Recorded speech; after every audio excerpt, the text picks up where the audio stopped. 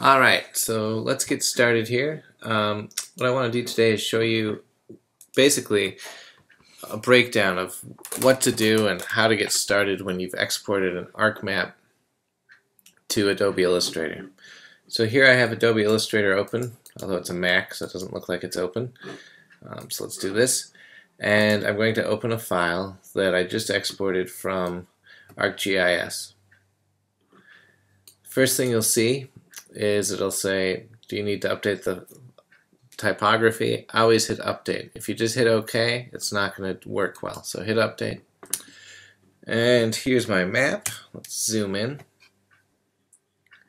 And the first thing you always want to do is, well, after you notice that the map came in OK, is to go to the Layers panel and make sure that everything is looking hunky-dory here. So one thing you can do quickly to see which layers things are in is to just turn on and off the eyeball for different layers. So here, other 3 is obviously the map elements, the things I added in the display layout in ArcGIS. Layers are all the map elements. And then there's this other. Now, I know this and you don't because I didn't do it here, but I gave the neat line a background fill. And apparently that's what this other is, because when I turn it off and I turn layers off, there's nothing. So this is the neat line background fill. So we know what these are, and one thing that's really good to do in Illustrator is to start labeling things accurately. So I'm going to double click on other here and type map elements just to give me an idea of what's going on. I'll type map layers. And the other, when I turn it off, I still see a gray background. And if I expand the map layers, I'll see that there's a background here as well. So I don't really need the other. So what I'm going to do is highlight this layer and hit the trash can. Am I sure I want to delete it? Absolutely. And we're already pretty well on our way to cleaning this up.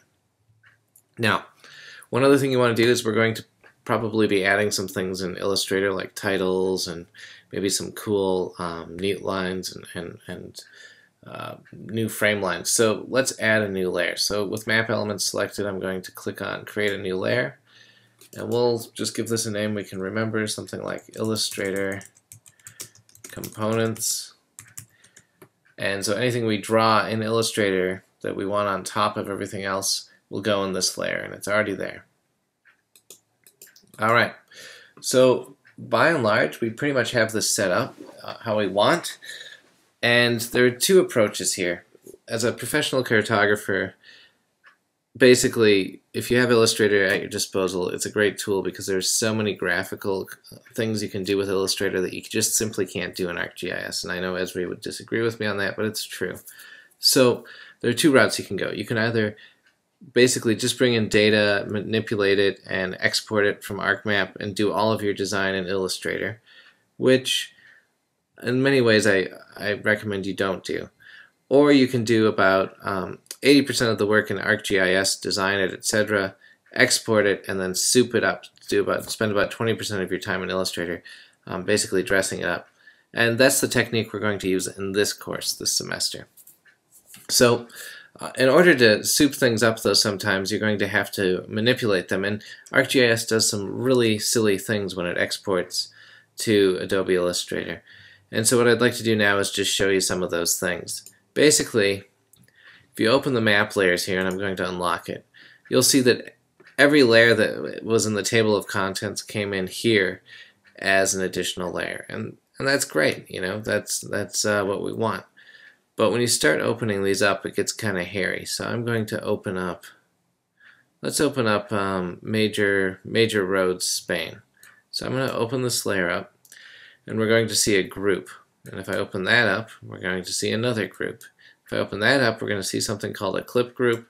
If I open that up, we're going to see that there's a clipping path and another group, and so on and so on.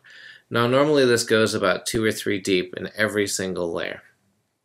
Now, what are groups?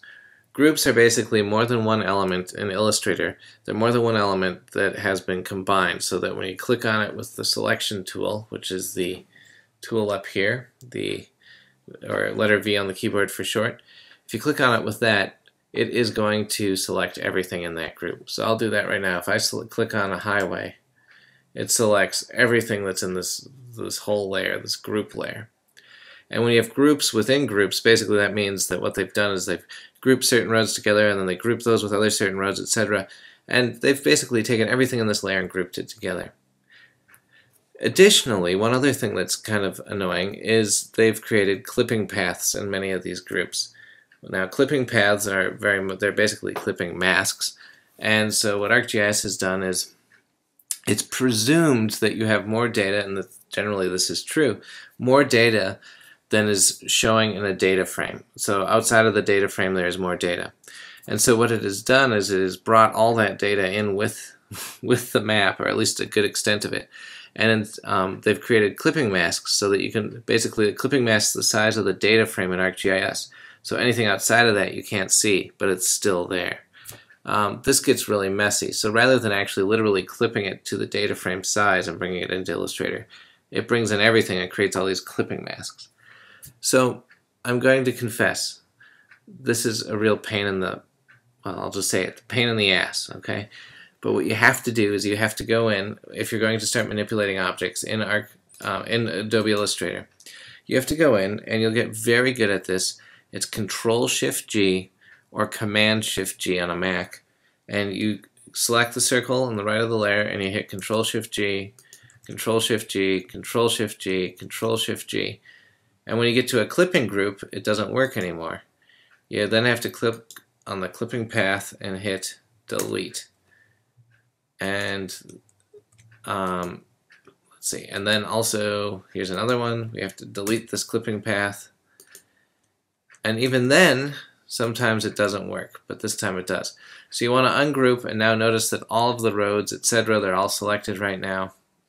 All these little red things, they're now in the major roads of Spain layer. Hit lock, minimize it. You're going to have to do this for every layer if you want to manipulate the individual objects. Sometimes you're not going to need to do this because the layer that you're looking at you're not going to manipulate much. For example, the lakes of Spain. I don't even know if there are any lakes of Spain on here. I don't see any. So in fact, I can just delete that layer. I don't need it. I don't want it. Let's see. What other ones are there? Provinces of Spain. The labels for the provinces. I actually, maybe I like how the labels are. That's very rare, of course, given ArcGIS's labeling prowess. But I could just lock it. I don't have to get rid of all these, clipping masks. However, if you want to manipulate the roads, now what I can do, because we've ungrouped them and unclipped them and all that good jazz, is I can click on Major Roads of Spain. It selects them all. There are no caveats. And I can go in and change the color. If you hold down Shift when you click here, you get some more options. So I can make them hot pink or something. Or purple.